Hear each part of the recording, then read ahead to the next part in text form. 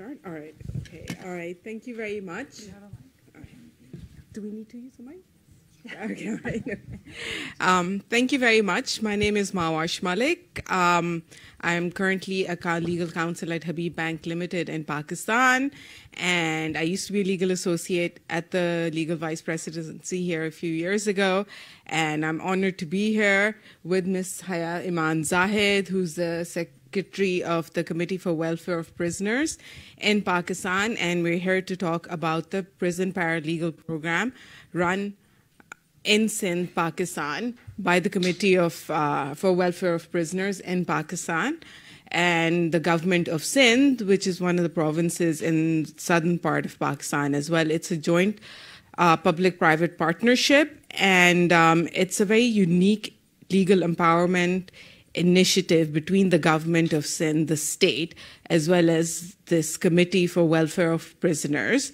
And before we start our discussion, we would like to show a 6-minute video about the paralegal prison program, which defines and lays out the problem and contextualizes the problems that the common person behind the bar faces and the difficulties that they face as they navigate the complex criminal justice system. So, the video, please.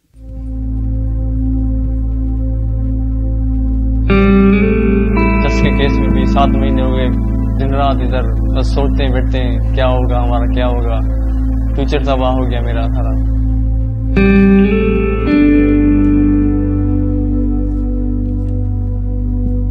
ऐसे बीमारी हुई थी मेरी police वाले से, police वाले ने उठा के मेरे को यहाँ अंदर डाला। तो बच्चों की याद आती है, अपने छोटे हैं बच्चे, घर में कोई है नहीं।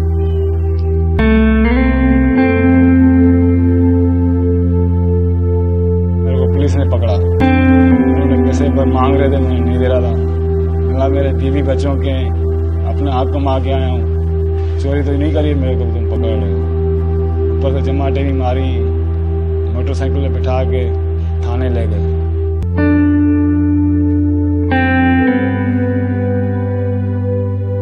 क्या कर सकते हैं गरीब आदमी, हमारे को क्या दम है किसके आगे बोलने का, हुकूमत के साथ कौन बोल सकता है।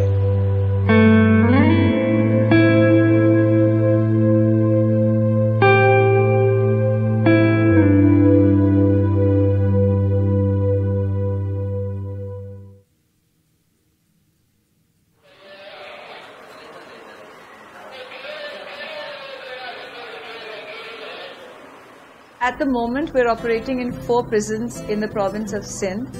The Central Prison in Hyderabad, the Central Prison in Sakhat, Karachi Women's Prison, and the Central Prison in Karachi. What's unique about our program in Sindh is that we work with convicts. So we go in, we identify those convicts that are number one literate, they can read and write, and in addition they have a certain level of motivation. Whether that motivation comes from the need for redemption or salvation of the soul because they're serving long sentences, life imprisonment, etc. So we work with those convicts, we put them through an extensive training program, and then they're at the front lines, helping others in their ecosystem, in their community.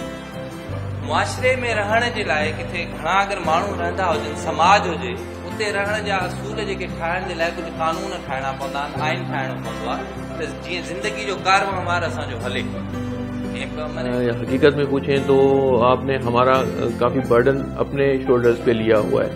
جو چیزیں ہمیں قانوناً ان کو بتانی چاہیے ان کو آپ وہ اپنے توسط سے بتا رہے ہیں, اور یہ ہماری گورنمنٹ کی ایک بڑی اچھی کامیابی ہے کہ انہوں نے آپ کے ساتھ مل کے ایک پروگرام شیڈول کیا ہوا ہے.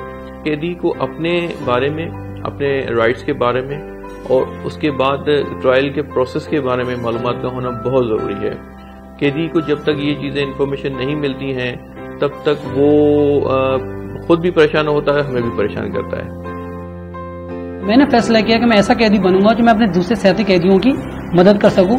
اس سلسلے میں جب مجھے پتا چلا کہ جیل کے اندر ایک لیگل آفس رجسٹریشن کر رہا ہے, کچھ قیدیوں کو ٹریننگ دے رہا ہے, تو میں نے فیصلہ کیا کہ میں اس کا پارٹ بنوں. تو مجھے پھر یہاں پہ لیگل آفس نے کے وقت نے ٹریننگ دی اور مجھے قانون کی کچھ بنیادی معلومات دی. پہلے مجھے نہیں پتا تھا, میں بیرک میں ہی رہتی تھی. جب میں نے لوگوں کو پڑھتے ہوئے دیکھا تو फिर मुझे हुआ कि मैंने जहाँ पे खुद नाम लिखवाया तो मुझे भी करनी है। मैंने पॉलिटिकल साइंस में मास्टर तो किया था मैंने, लेकिन वो पढ़ने में जो हम कानून पढ़ते हैं कि कवानीन क्या है क्या, वो और चीज होती है और ये कुछ और चीज थी, उससे बिल्कुल ही अलग थी। ट्रेनिंग बड़ी फैंटास्टिक है। फर्स्ट टाइम मैंने कोई एक प्रॉपर ऑर्गेनाइज ट्रेनिंग जो हमें यूनिवर्सिटी का माहौल था वो यहाँ मिला। ये 10 लेक्चर्स पे सेशंस पे कंप्लीट मुश्तमिल ट्रेनिंग थी। हर सेशन पे उन्होंने हमें बुनियादी हकूक़ के बारे में बताया, आइन के बारे में बताया, पाकिस्तान पीनल कोड के बारे में, ताज़ीरात पाकिस्तान के बारे में, क्रिमिनल पोस्टल कोड के बारे में, ख़वातीन के हुकूक, बच्चों के हुकूक और जेल कानून, इन सब के बारे में बताया। Through this prison convict-led paralegal program, we have trained 106 master trainers who are all convicts, and with the support of lawyers, legal professionals who supervise the quality of the information that they give out, these prison paralegals, these convicts have provided legal information to 1,400 prisoners across the province. दूसरे भी कैदी हैं तो हम तो एक दूसरे के दर्द को समझ सकते हैं, तो हमें तो उनको वैसी चीज़ें बतानी चाहिए ना जो मसाइल हम खुद फेस करके आए हैं, हमें जो दरपेश होते मसाइल वो आज उनको बताना अच्छा लगता है।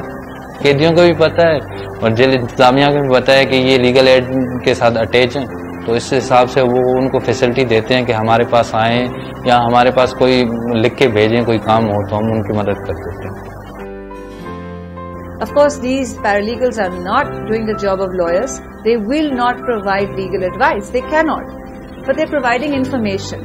And instead of saying that I will solve your problem for you, they are giving you, the prisoner, enough information, enough awareness so that you can rise up, take charge of your situation, be more in control. You can understand how broken systems can be worked. And that's what they're doing.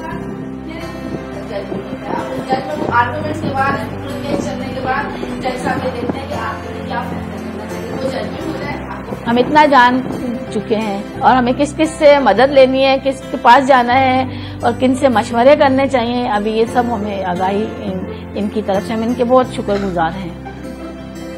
मुझे बहुत खुशी भी हुई है और बहुत मैं मुतमईन भी हूँ कि आइंदा मुझे अल्हम्दुलिल्लाह किसी तरीके की परेशानी नहीं आएगी कानून हिसाब से। मैं अपने लिए बल्कि अपने दूसरे कैदी भाइयों के लिए भी इंशाल्लाह अच्छे तरीके से काम कर सकता हूँ, उनको हकूक दिलाने के लिए। जो भी कुछ कर रहे हो हमारे फायदे के लिए कर रहे हो। गरीब आदमी को मुफ्त का काम हो जाए तो और अच्छा हमारे गरीबों के लिए। तो ये दिल को तसल्ली मिल जाती है, इनके कानून बता देते हैं तो बहुत ज़रूरी है ज़िंदगी में, मालूमात होनी चाहिए इंसान को, चाहे वो अनपढ़ जाहिल हो या पढ़ा लिखा हो, हर बंदे को होनी चाहिए मालूमात।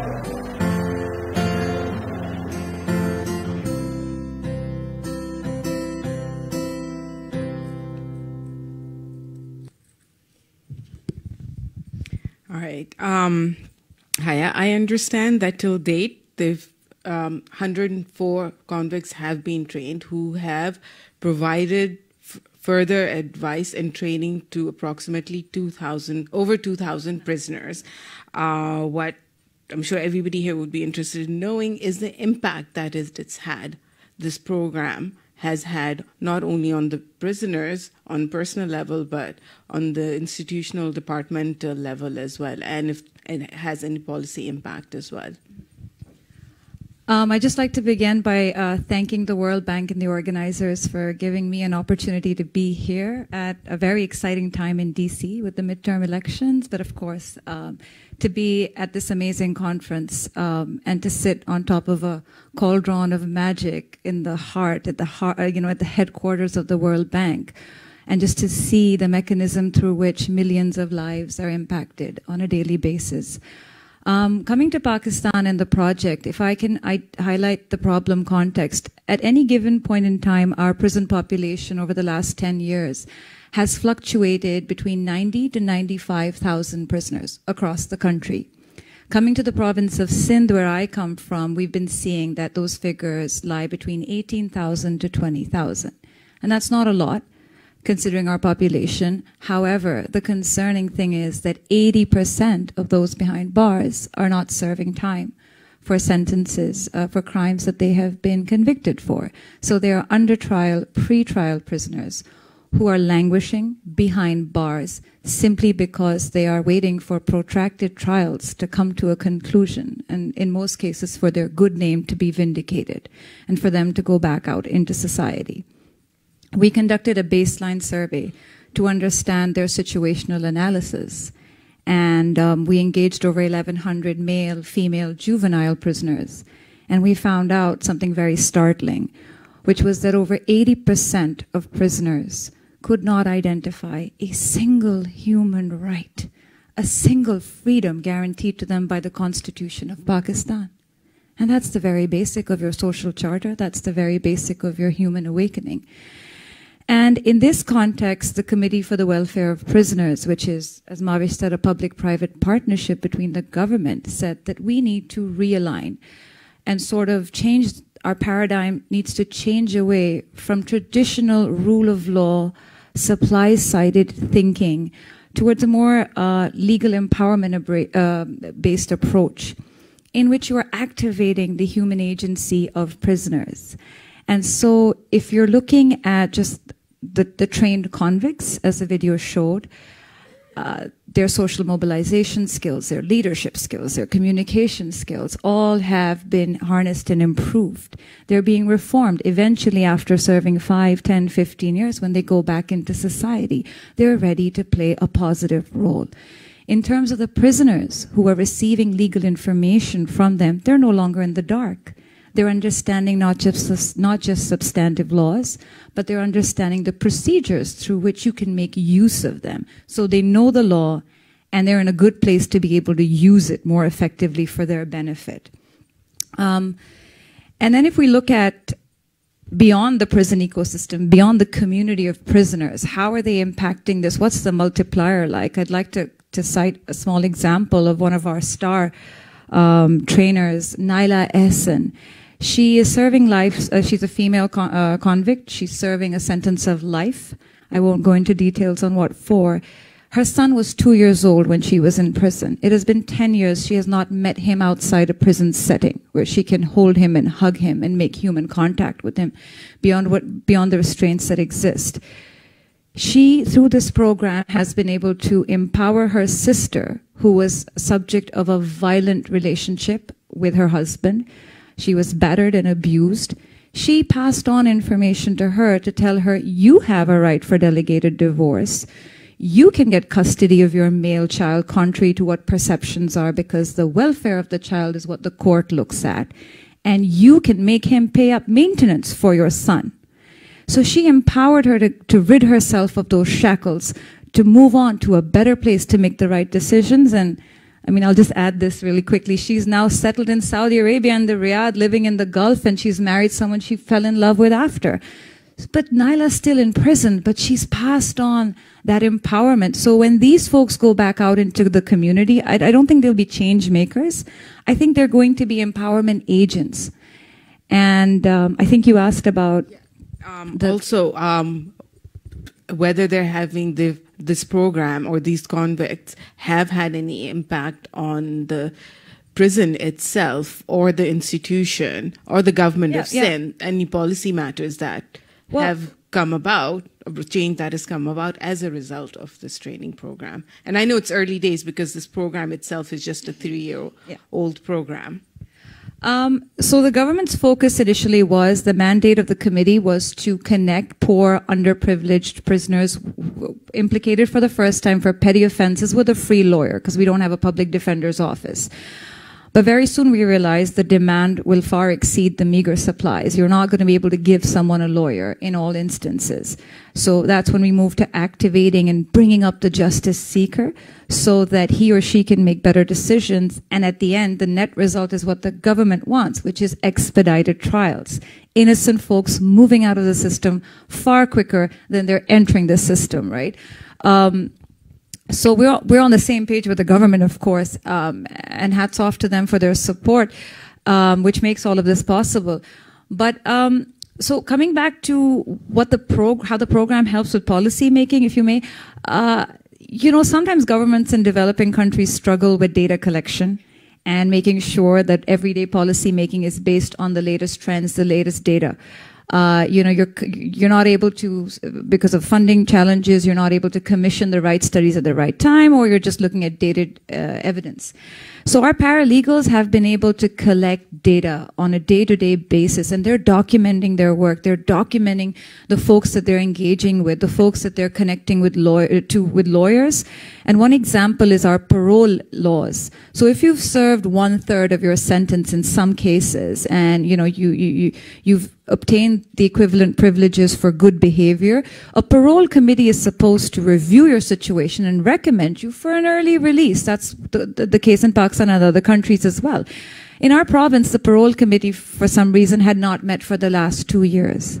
And the paralegals identified those that are entitled, that are up for review. And they collected that data at great speed because, they have networks inside the prison. They collected data for prisoners that are so sick that they would not be able to commit the offense again for which they came in, because our law provides that the government can release those guys. So in that way, they're activating mechanisms that might be a little rusty, or they could even, I think, in the future activate dead laws and really help us and bridge that data gap and make policy making more effective. Yeah.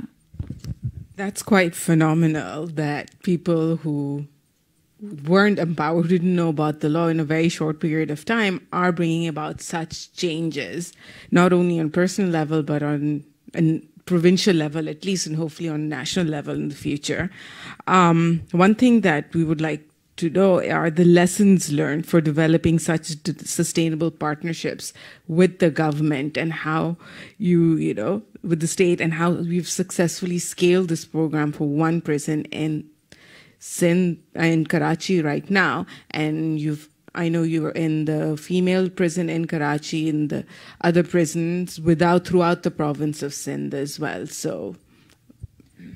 The Committee for Welfare was notified in 2004, so our journey is about 14 years old. It's been a struggle, but I think the main thing has been the authenticity of your voice and your purpose and your cause. When the committee was founded, the government notified a retired judge, Justice Nasir Aslam Zahid, former Chief Justice of the province, a judge of the Supreme Court, to lead it. He still continues to work for the committee full time. And I think though our journey was 14 years old, having retired resources like that, judges from the Supreme Court, etc., that brings a lot of, that brings the right vision, the right expertise and knowledge and know-how to start something. But in this journey of 14 years, we've tried to keep our voice authentic by collecting data, ensuring that our proposals are always based on evidence, and in addition, not shying away from when we've done things wrong and when we want to change and ideate again and change the design process. So, for example, if our focus initially was on connecting folks with a lawyer, we realized that that's not going to work. We need the justice seeker to also play an active role in expediting trials and coming halfway, so to say. So we were quick to go back to the government. We weren't always funded by the government, despite working under their umbrella.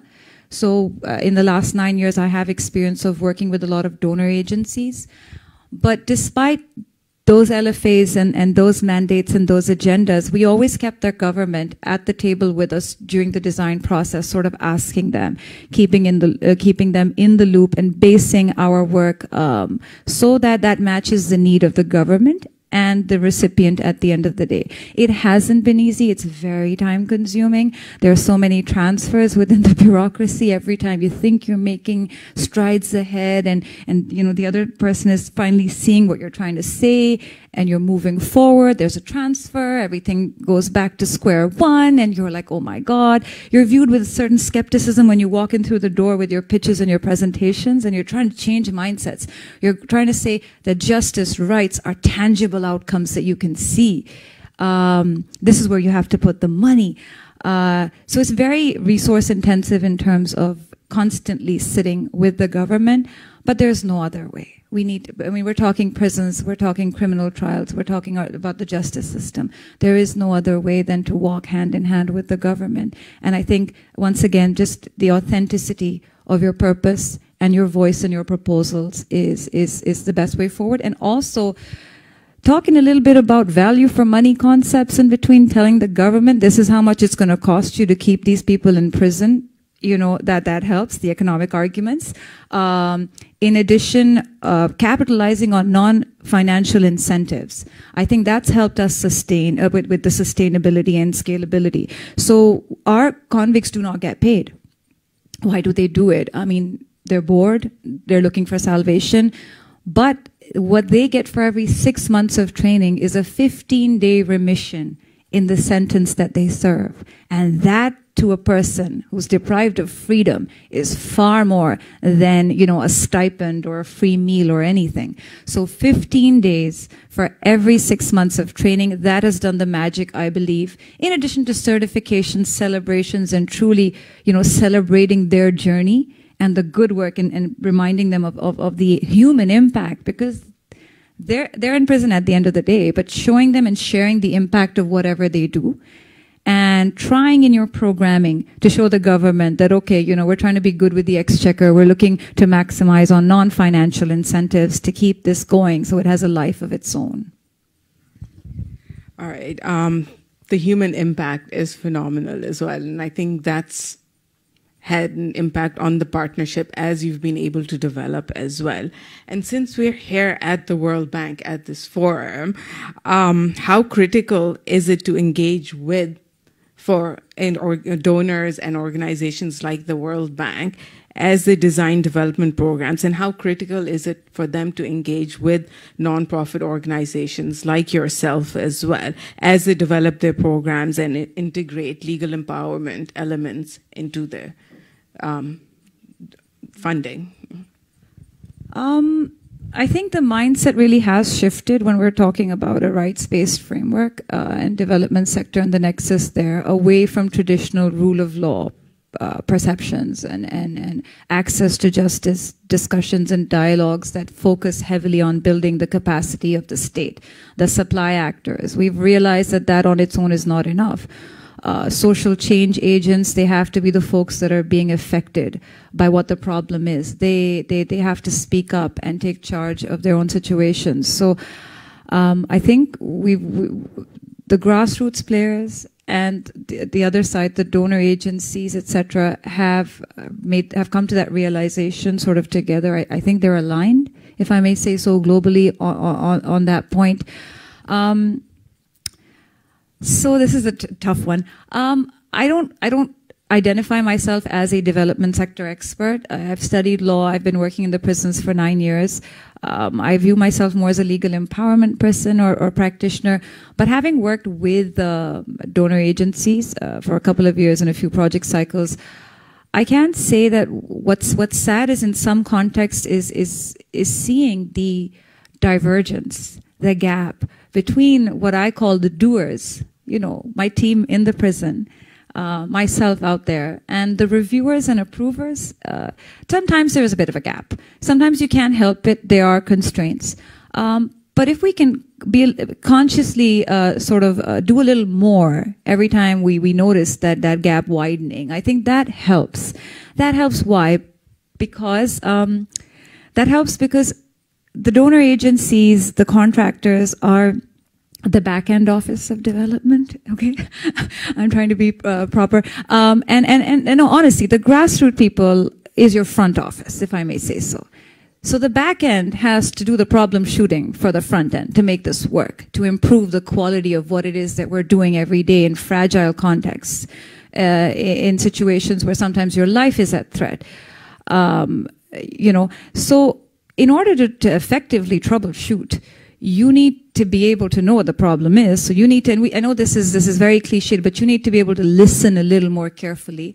And by listening, I mean actually listening to the needs assessments, the legal problems that people are talking about, and not just listen with a view of ensuring that you know what the right language is to make your own agenda a little more acceptable, but truly listening. So when it comes to developing countries, a lot of us don't have a legal needs survey. Australia's, has them. Canada does. The UK does. India, I think, is in the works of finalizing theirs. So in Pakistan, we don't have a legal needs survey.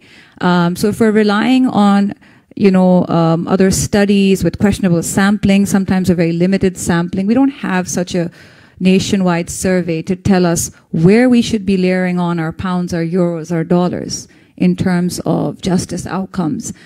So what do? You need to go to the grassroots players. You need to ask them what their legal needs are with a wider definition of what a legal need is.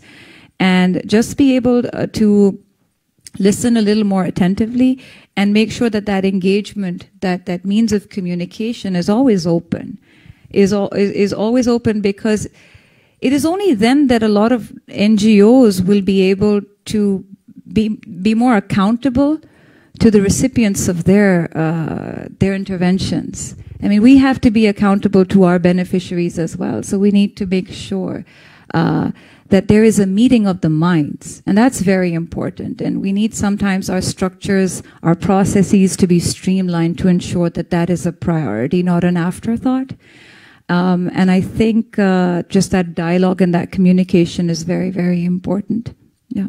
All right. Thank you very much. I know we only had a few minutes to discuss all of these issues as well, and I've been told it's time to wrap up right now. And so I would like to begin by thanking the World Bank, the Legal Vice Presidency out here, for giving us the opportunity to talk about this very unique partnership, public-private partnership that we've had with the state, as well as the Committee for Prisoners Welfare as well. For Haya to taking the time to discuss this out here as well. And I'd also like to thank Habib Bank, who sponsored us to come out here as well.